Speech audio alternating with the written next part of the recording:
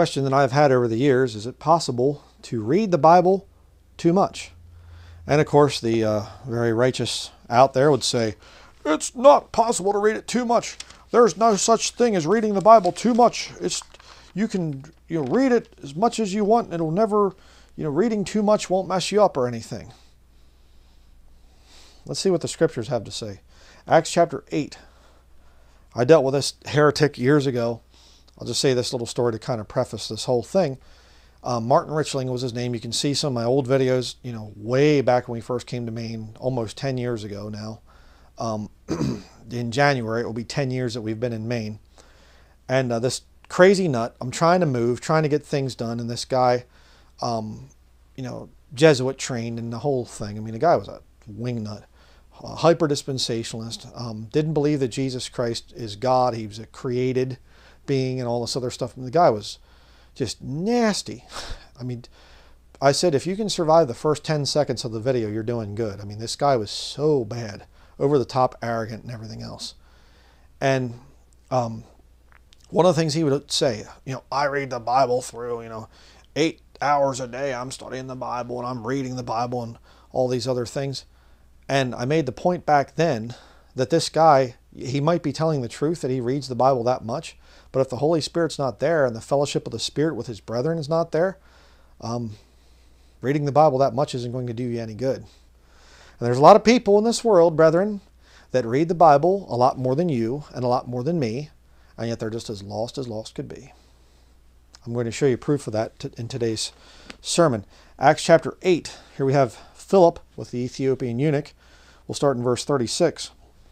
And as they went on their way, they came unto a certain water, and the eunuch said, See, here is water. What doth hinder me to be baptized? I'm sorry, I went to 36. I meant 26. Sorry, Acts chapter 8, verse 26. And the angel of the Lord spake unto Philip, saying, Arise and go toward the south, unto the way that goeth down from Jerusalem unto Gaza, which is desert. And he arose and went, and behold, a man of Ethiopia, an eunuch of great authority under Candace, queen of the Ethiopians, who had the charge of all her treasure, and had come to Jerusalem for to worship, was returning and sitting in his chariot, read Isaiah the prophet. He's reading the scriptures. That's good. Yeah, absolutely. Then the Spirit said unto Philip, Go near and join thyself to this chariot. And Philip ran thither to him, and heard him read the prophet Isaiah, and said, Understandest thou what thou readest? You can read and not understand. Okay? The natural man receiveth not the things of the Spirit of God. They're foolishness to him. Neither can he know them, because they are spiritually discerned. The Bible talks about that in 1 Corinthians chapter 2. If you spend time reading this book and you're not saved, you'll never understand this book. And you can spend all the time in the world going through and doing your little prideful thing of, I've been through the Bible so many times and whatever else. Doesn't mean anything. And you can read all the great Christian authors and everything else and get an idea of how to interpret this book. But if the Holy Spirit's not there, it doesn't work. Let's continue. Verse 31. And he said, How can I, except some man should guide me? And he desired Philip that he would come up and sit with him. This man's a lost man, and he's saying, I can't understand this. I'm not understanding it. You'll see here what he means. I need somebody that's saved to tell me what this book means. Verse 32. The place of the scripture which he read was this. He was led as a sheep to the slaughter, and like a lamb dumb before his shearer, so opened he not his mouth. In his humiliation his judgment was taken away, and who shall declare his generation? For his life is taken from the earth. And the eunuch answered Philip and said, I pray thee, of whom speaketh the prophet this? Of himself or of some other man? Then Philip opened his mouth and began at the same scripture and preached unto him Jesus. Okay? The eunuch read, didn't he? Did he understand it? No. Unless you are saved, unless you are born again, this book is not going to make sense to you. I get this thing from these atheists all the time. I got to thinking about that. Let me just, little sideline thing. A theist is not actually God. A theist is somebody who believes in God. So an atheist, wouldn't that technically be somebody who is against those of us that believe in God? Little thought there. But you get these atheists. Oh, that Bible, I don't know what. There's just so many contradictions in it, and there's all these issues with it, and it doesn't make sense to me, and whatever. I remember this drunken papist that I used to have as a neighbor, and he said, the Bible. I said, have you ever read the Bible, Tom? And he said, man, that book makes me go crazy. He said, no, I don't read that book. Oh, it just messes my head up. We just need to read it more, you see. Just read it and read it and read it, and then you'll eventually understand it. No, you won't. No, you won't. It takes a man that's saved, men out there that are saved, to come along and expound the scriptures to you. And sisters, of course, can do it too in the right situation. They can show it to a lost man and say, hey, well, this is what the Bible says. Again, I have a study on that. Can a saved Christian lady, witness to a man? The answer is yes, obviously. It's just the prohibition about women, usurping authority over the man and being in silence and things. That's talking about when the saints are gathered together. There's supposed to be a hierarchy of men, male elders, not women. That's all it's talking about. But if you're a saved sister and some guy is out there and he's trying to understand the scriptures, you see him reading and you go up and you could say to him, understandest thou what thou readest? Do you understand that? Well, I can show you some things about that. I can tell you how to be saved. If you want to get straightened out doctrinally, well then, here's a website, KJVM.org. Or somebody else that uses the King James Bible. Let's go to Acts chapter 13. Acts chapter 13. Go to verse 14 here. Here we're going to see a lot of very important things. Okay, Acts chapter 13, verse 14. We'll see again people reading the scriptures and yet not having an understanding. But when they departed from Perga, they came to Antioch in Pisidia and went into the synagogue on the Sabbath day and sat down. And after the reading of the law and the prophets, the rulers of the synagogue sent unto them, saying, Ye men and brethren, if ye have any word of exhortation for the people, say on. Then Paul stood up and beckoning with his hand, said, Men of Israel, and ye that fear God, give audience. The God of this people of Israel chose our fathers and exalted the people when they dwelt as strangers in the land of Egypt, and with an high arm brought he them out of it. And about the time of 40 years suffered he their manners in the wilderness. And when he had destroyed 7 nations in the land of Canaan, he divided their land to them by lot. And after that he gave unto them judges about the space of 450 years until Samuel the prophet. And afterward they desired a king, and God gave unto them Saul the son of Cis, a man of the tribe of Benjamin, by the space of 40 years. And when he had removed him, he raised up unto them David to be their king, to whom also he gave testimony, and said, I have found David the son of Jesse, a man after mine own heart, which shall fulfill all my will. Just stop there for a minute. What Paul's doing here is he's just kind of giving a synopsis of what the Old Testament is about. Right? Again, that's fine. I've had people ask that question. Can you just kind of say what passages are about without actually quoting the exact scriptures? You're trying to explain it to somebody. Yes, you can do that. Just kind of give them an idea of what the Bible's about. Verse 23. Of this man's seed hath God, according to his promise, raised unto Israel a Savior, Jesus, who when John had first preached before his coming the baptism of repentance to all the people of Israel, and as John fulfilled his course, he said, Whom think ye that I am? I am not he. But behold, there cometh one after me, whose shoes of his feet I am not worthy to loose. Men and brethren, children of the stock of Abraham, and whosoever among you feareth God, to you is the word of this salvation sent. For they that dwell at Jerusalem and their rulers, because they knew him not, nor yet the voices of the prophets, which are read every Sabbath day, they have fulfilled them in condemning him. So they're reading every Sabbath day from the Scriptures, and yet they are fulfilling the Scriptures, condemning Jesus Christ. Isn't that amazing? And though they found no cause of death in him, yet desired they Pilate that he should be slain. And when they had fulfilled all that was written of him, they took him down from the tree and laid him in a sepulchre. And God raised him from the dead. But God raised him from the dead. And he was seen many days of them which came up with him from Galilee to Jerusalem, who are his witnesses unto the people.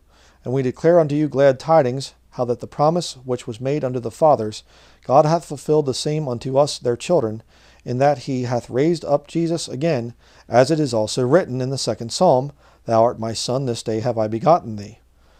And as concerning that he raised him up from the dead, now no more to return to corruption, he said on this wise, I will give you the sure mercies of David. Wherefore he saith also in another psalm, Thou shalt not suffer thine Holy One to see corruption. For David, after he had served his own generation by the will of God, fell on sleep and was laid unto his fathers and saw corruption. But he whom God raised again saw no corruption. Be it known unto you therefore, men and brethren, that through this man is preached unto you the forgiveness of sins, and by him all that believe are justified from all things, from which ye could not be justified by the law of Moses. Beware therefore lest that come upon you, which is spoken of in the prophets. Behold, ye despisers, and wonder and perish, for I work a work in your days, a work which ye shall in no wise believe, though a man declare it unto you. And when the Jews were gone out of the synagogue, the Gentiles besought that these words might be preached to them the next Sabbath. Now when the congregation was broken up, many of the Jews and religious proselytes followed Paul and Barnabas, who speaking to them persuaded them to continue in the grace of God. And the next Sabbath day came almost the whole city together to hear the word of God. But when the Jews saw the multitudes, they were filled with envy, and spake against those things which were spoken by Paul, contradicting and blaspheming. Then Paul and Barnabas waxed bold and said, It was necessary that the word of God should first have been spoken to you, but seeing ye put it from you, and judge yourselves unworthy of everlasting life, lo, we turn to the Gentiles. For so hath the Lord commanded us, saying, I have set thee to be a light of the Gentiles, that thou shouldest be for salvation unto the ends of the earth. And when the Gentiles heard this, they were glad and glorified Paul and Barnabas. No, they glorified the word of the Lord. And as many as were ordained to eternal life believed, and the word of the Lord was published throughout all the region. But the Jews stirred up the devout and honorable women, and the chief men of the city, and raised persecution against Paul and Barnabas, and expelled them out of their coasts. But they shook off the dust of their feet against them, and came unto Iconium, and the disciples were filled with joy and with the Holy Ghost. You have people there that are hearing the word of God. They've heard it since the time that they were a child. They're raised hearing the scriptures, and yet they don't even realize that they're fulfilling those scriptures. Have you ever met anybody like that? Somebody says, I remember this one guy said to one time, he said, I'm not a saint. I'm no saint. And I thought, yeah, you're exactly right, actually. And people were talking. I couldn't get a word in edgewise. A lot of times you'll deal with that with people. They just blah, blah, blah, blah, blah, blah, And I was always taught that you don't interrupt people, so I'm not someone that talks over others. But I've seen this thing over and over again with people. They will say statements that appear in the scriptures and not even realize they're condemning themselves. So, I've read the Bible through. I read the Bible quite a bit. I'm a scripture scholar. I work at the seminary here, and I know the Bible very well. And do you realize that what you're doing is not in the scriptures? And in fact, the scriptures condemn who you are. Well, don't you know who I am? I'm the Reverend Doctor. I've read the Bible more times than you have. I've studied the scriptures. I know manuscript evidence. I know all these other things. I've read, Arthur W. Pink's series of volumes of theology and whatever. I've read Calvin, and I've read Luther, and I've read all these other guys and things. Who do you think you are? Well, you probably have read the Bible more than me, but you lack understanding, because that has to come spiritually. Ephesians chapter 3. And brethren, you will run into some of the most prideful people. Oh boy. I mean, I've seen people that, they've just been through the Bible so many times. They'll go through and I just finished my 70th time going through the Bible, And I've seen these guys, and they'll just read, how many chapters a day or however many pages or something like that. And they get it done. It's kind of ding, they hit the little bell, ding. My pages are done for the day. More than you've done, I'm sure. And you kind of go, oh, well, yeah, how many times have you read the Bible? I've read the Bible through 428 times in my life. Okay, but do you understand it? If you've read the Bible through so many times, why hasn't it helped you with your sanctification? Why is it that you're still doing things that are condemned in Scripture? These people seem to miss that. Ephesians chapter 3, verse 1 down through verse 11. For this cause I, Paul, the prisoner of Jesus Christ, for you Gentiles, if ye have heard of the dispensation of the grace of God, which is given me to youward, how that by revelation he made known unto me the mystery, as I wrote afore in few words, whereby when ye read, ye may understand my knowledge in the mystery of Christ, which in other ages was not made known unto the sons of men, as it is now revealed unto his holy apostles and prophets by the Spirit, that the Gentiles should be fellow heirs and of the same body and partakers of the promise of his promise in Christ by the gospel, whereof I was made a minister, according to the gift of the grace of God given unto me by the effectual working of his power.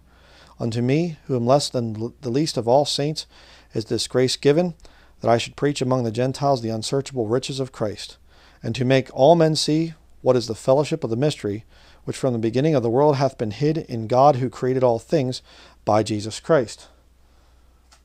To the intent that now unto the principalities and powers in heavenly places might be made known by the church the manifold wisdom of God, according to the eternal purpose which he purposed in Christ Jesus our Lord. It's a matter of revelation. You can't just read this book and understand it, of your own power and whatever else. The Lord has to reveal things to you. And how many times, I have lost count how many times some of you have written in the comments and you said, I read this passage and I just thought, I don't know what that means. I don't know. And literally the next day or that day or a day or two later or whatever else, I come out with a study explaining that very passage. And I'm just here and doing my work and whatever, and all of a sudden it's hey, you probably should do a study on this or something. And there's probably times that it happens before you even read it. But the Lord says, I'm going to have brother so-and-so, sister so-and-so, they're going to look at this passage, and I'm going to get Brian to preach on this issue.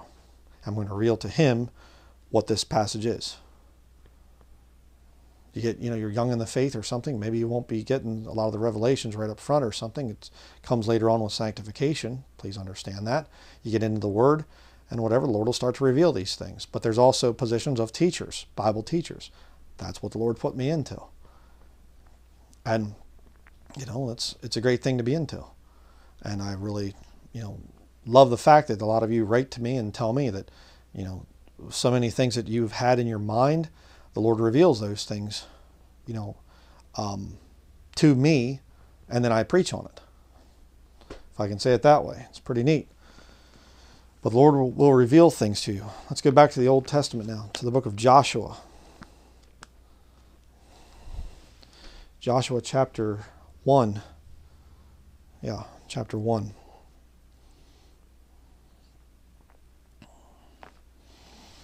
Joshua chapter 1, beginning in verse 6, and reading to verse 9. Be strong and of a good courage, for unto this people shalt thou divide for an inheritance the land which I swear unto their fathers to give them. Only be thou strong and very courageous, that thou mayest observe to do according to all the law which Moses my servant commanded thee. Turn not from it to the right hand or to the left, that thou mayest prosper whithersoever thou goest. This book of the law shall not depart out of thy mouth, but thou shalt meditate therein day and night. There's the key word, meditate. New Agers steal that too and pervert it. That thou mayest observe to do according to all that is written therein. For then thou shalt make thy way prosperous, and then thou shalt have good success. Have not I commanded thee? Be strong and of a good courage. Be not afraid, neither be thou dismayed, for the Lord thy God is with thee whithersoever thou goest. One of the greatest ways to have the Lord with you, wherever you go, thy word have I hid in my heart, that I might not sin against thee. Right there. You can have the Lord with you at all times. Fellowship of the Spirit. It's a very amazing thing. But again, you see this thing there. He's meditating on the Word. That's not what you get from reading 10 pages a day, or 20 pages, or 30 pages, or I spend 8 hours every day reading the Bible. Do you meditate on it? First, do you understand it? But secondly, do you meditate on it? Are you out there looking and whatever, and you see somebody say something, or something happens out to you when you're at a job, or you're out at the store, or wherever else, and you think, that reminds me of that scripture. Wow. And you leave and you say, wow, that's exactly what it was, Lord. Yeah. The wicked shall be filled with their own ways and things. Yeah. Trying to think of the one verse, answer not a fool according to his folly. Yeah, that guy was foolish, and there was no way to answer the guy. He just kept interrupting me and things. Speak not in the ears of a fool, for he will despise the wisdom of thy words. Wow, you're meditating upon the scriptures, you see. That's the way it's supposed to be, and you're not going to get that if you're...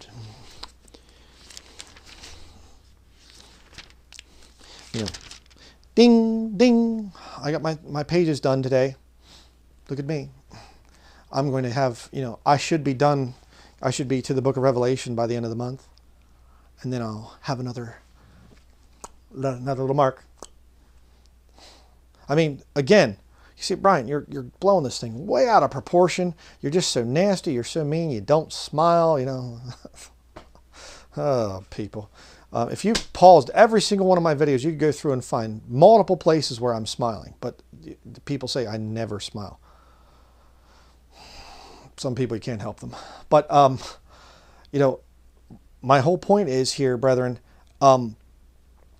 you can read the scriptures and you'll never find one person, never one, man or woman, anyone, that ever said how many times they've read through the scriptures. Not once, ever. You'll see the thing about that they led 3,000 people to the Lord on the day of Pentecost in the books of Acts chapter 2. But again, you're not seeing this thing of, I got so many people saved. I have led people to the Lord. I led 12 this past week, and I have read my Bible through 3 times already this month. And it's pride. That's what that is. I mean, show it to me in the scriptures. I will repent. I will say, hey, I'm sorry. I should be counting how many times I go through the Bible. I don't see it anywhere. So if you don't see it, then you shouldn't be doing it. Psalm 1. Let's go there next. I mean, you'll meet these all-star Christians, and oh boy, do they have everything just right, and they just can't relate to you because you're just so terrible. You're pond scum compared to them. And I've met a lot of those, and they're just as wicked can be when they get outside of the little church building and the whole thing. So watch out for that. Psalm 1, beginning in verse 1 and reading the whole psalm here down to verse 6. Blessed is the man that walketh not in the counsel of the ungodly, nor standeth in the way of sinners, nor sitteth in the seat of the scornful. But his delight is in the law of the Lord, and in his law doth he meditate day and night. You're thinking about it.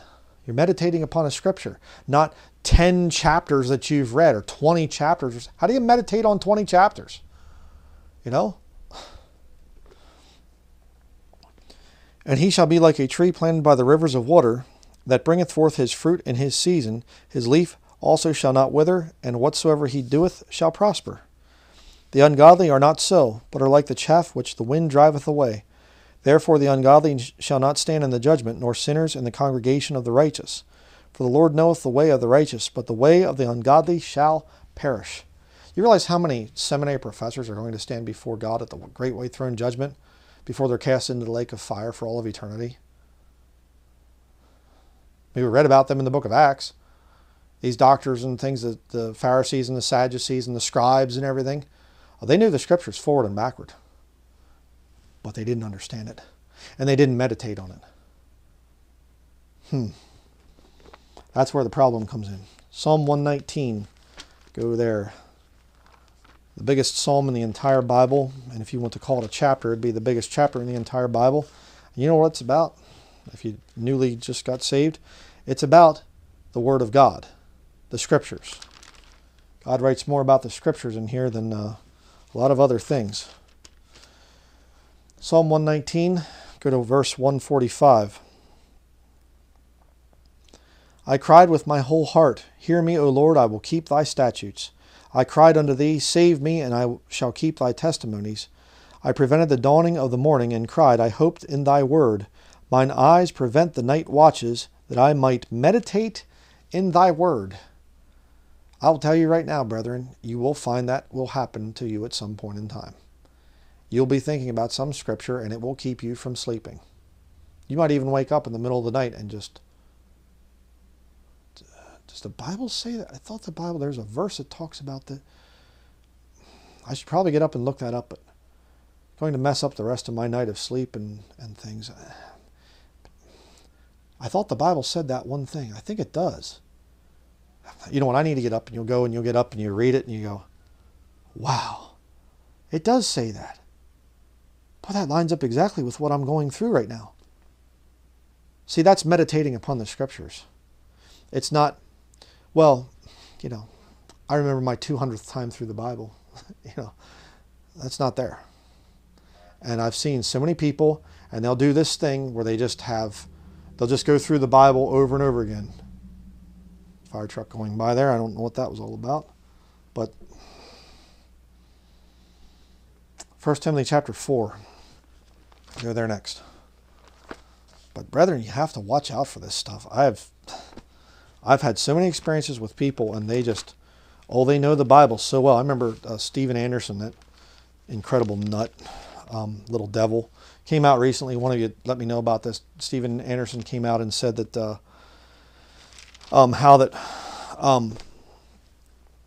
there's some verse in the Old Testament and it had a misprint in it. It was a copyist error or something, some kind of a problem there. It's not in the Hebrew or whatever else.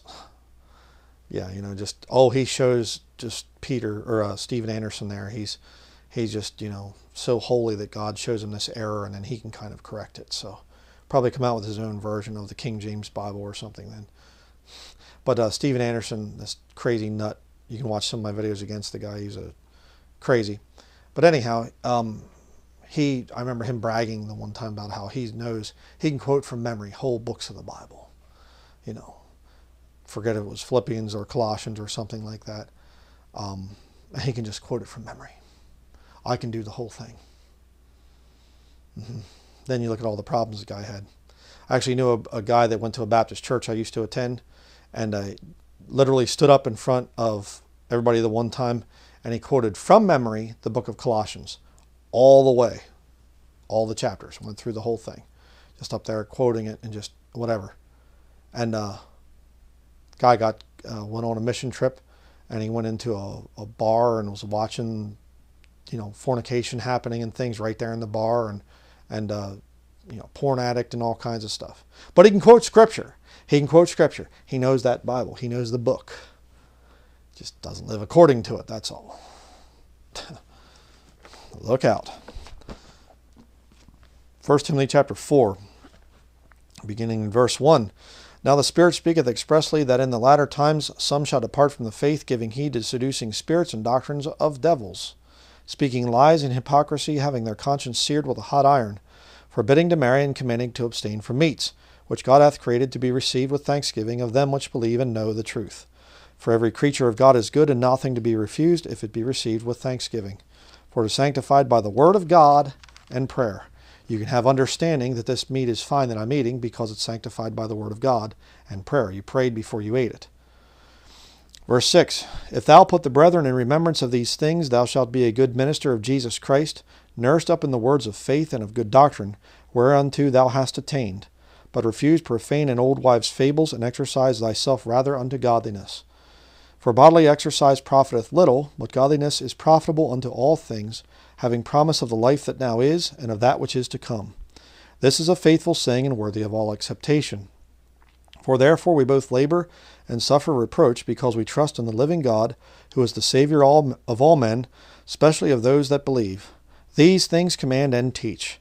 Let no man despise thy youth, but be thou an example of the believers in word, in conversation, in charity, in spirit, in faith, in purity. Till I come, give attendance to reading. You're supposed to read. That's fine. To exhortation, to doctrine. Neglect not the gift that is in thee, which was given thee by prophecy, with the laying on of the hands of the presbytery. Meditate upon these things.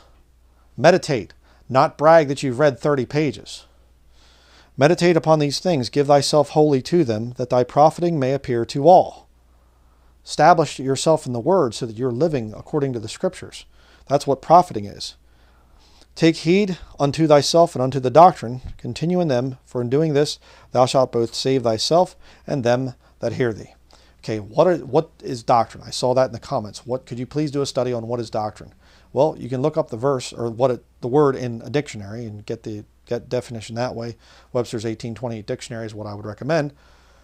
But just to briefly say it, doctrine is what we are told to do. There are things in the scriptures that you are told you're commanded. There are certain doctrines that are not optional. All right, you have some things, Paul says, if you want to stay single like me, go ahead. Again, paraphrasing. If you want to get married, good for you. Fine. So there's no doctrine saying forced celibacy or something. That's not doctrine.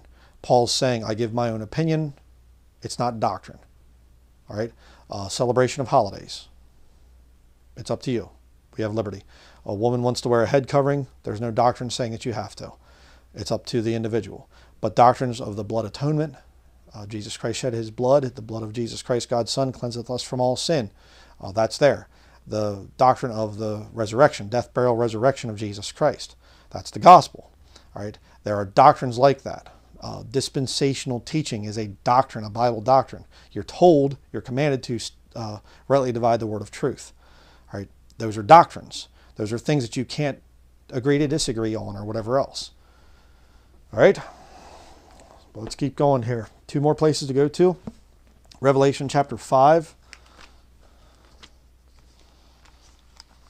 Revelation chapter 5. Verses 1 through 5. It says here, And I saw in the right hand of him that sat on the throne a book written within and on the backside, sealed with 7 seals. And I saw a strong angel proclaiming with a loud voice, Who is worthy to open the book and to loose the seals thereof? And no man in heaven nor in earth, neither under the earth, was able to open the book, neither to look thereon. And I wept much because no man was found worthy to open and to read the book, neither to look thereon. Well, you can read the book, can't you? Well, if you want to waste your time and you're lost, yeah, go ahead and read the Bible. Read it. Keep reading and reading and reading and reading and reading. You'll never get understanding that way. If you don't apply what's written in this book to your personal life, you're wasting your time. Verse 5, And one of the elders saith unto me, Weep not, behold, the Lion of the tribe of Judah, the root of David, hath prevailed to open the book, and to loose the 7 seals thereof. God must reveal the scriptures to you. And if it's not done that way, you can listen to me and you can kind of get some of it and whatever else. But if there's no personal relationship between you and him, you are wasting your time. You're studying the greatest book that's ever been written. A great book of prose, or whatever the educated type of people would say.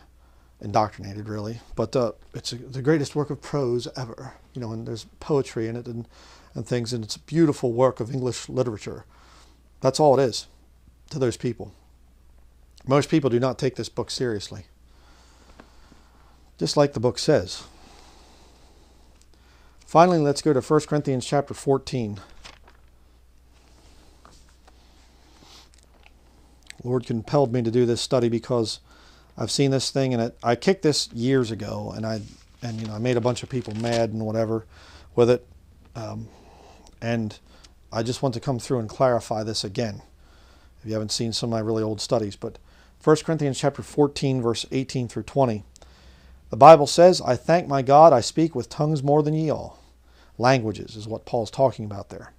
Yet in the church I had rather speak 5 words with my understanding, that by my voice I might teach others also, than 10,000 words in an unknown tongue. Brethren, be not children in understanding, howbeit in malice be ye children, but in understanding be men. I'll just tell you another little thing here. There's times that I'm tired and I'm reading this Bible, and I'll get down through it, and my mind goes and drifts off onto some other thing, and I'll get to the end of the chapter and I think, oh, I was completely drifting. I don't even remember what I read there. I will force myself to go back and read it again. You know why? Because I want to come to this book and have understanding. That's why. You say, well, how many times have you been through the Bible there, Brother Brian? Start to finish? I don't know. I really don't know. Honestly, I do not know. There might have been a time when I've gone start to finish, but for the most part, it's just I want to study something. I'll go and I'll do a word search, and I'll look up words, and And, a lot of times I'm doing it off grid too, so it's not just electronic. Sometimes I get the Strong's Concordance out. Stay away from the Greek and the Hebrew. It's not the Greek and the Hebrew to actually underlie the King James Bible, so it'll lead you astray. Hodges and Farstad, they came up with the majority text. It's a blending of Receptus and Nestle's text. So stay away from Strong's Greek. It's corrupt stuff. But, you can use the concordance, Strong's Concordance, paper-based Strong's Concordance. And you say, I wonder what the Bible says about whatever. And you look it up. But, we go through every night. We read a chapter. The three of us. My son reads now too. And we go through it. And there's been so many times we'll come to a verse and we'll say, wow, look at that verse. And we'll go back to it. And after we're done reading, we'll go back to it and say, what was that verse again? Look at that. You have verse 8 right there. Wow. That's exactly what we're going through right now. Isn't that amazing? And we'll talk about it. And the next day we'll get up and we'll say, how did it say that again? Let me go get the Bible. And we'll get the Bible. And you're right here, verse 8. Let's read this together again. Meditating upon the Word.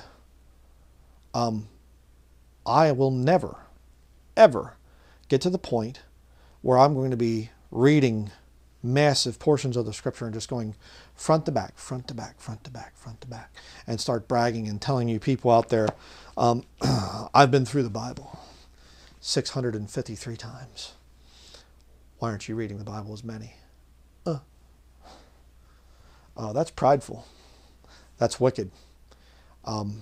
There's no scripture for that. Nobody in the scriptures does that. So is it a sin to read can you read the Bible too much? Say it that way? Yes. Somebody can read the Bible too much. Absolutely you can. You're reading so many pages, somebody should come up to you and say, what did you read? Oh, well, brother, I don't remember. What verse really stood out to you? Are you meditating upon that verse? I had rather see Christians read 1 or 2 verses in their Bible and just meditate on it and just think about it and just say, Lord, that is amazing. Your word says, wow, you know what? I need to write that down. I carry here in my back pocket this little book. And in the back of this, Psalm 9, verses 19 through 20. Right there it is.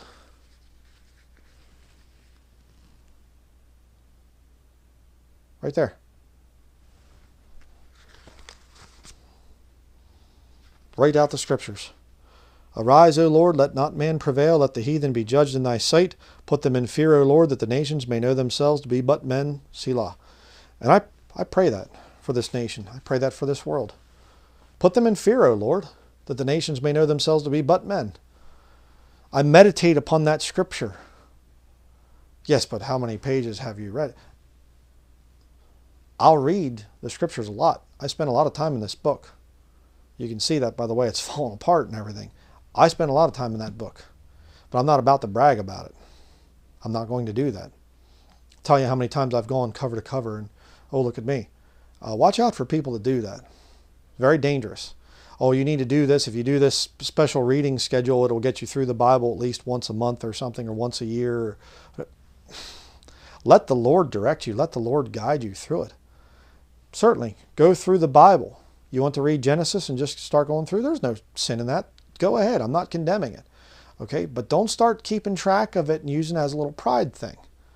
It's very dangerous when you do that. That's what the Pharisees of old did. They would brag about their knowledge of the Scriptures, and Paul's saying, you don't even realize it. You're studying the Scriptures every week. You study the Scriptures, and yet you don't even realize it's condemning you. So, just wanted to put that study together. I hope it's been a blessing to you. Meditate upon the Scriptures, brethren. Find your comfort in the Scriptures. So that will be it. And have a good week. Stay in the book, and we'll see you in the next study. As always, thank you to everybody out there for your support. Thank you for your prayers, and thank you for watching.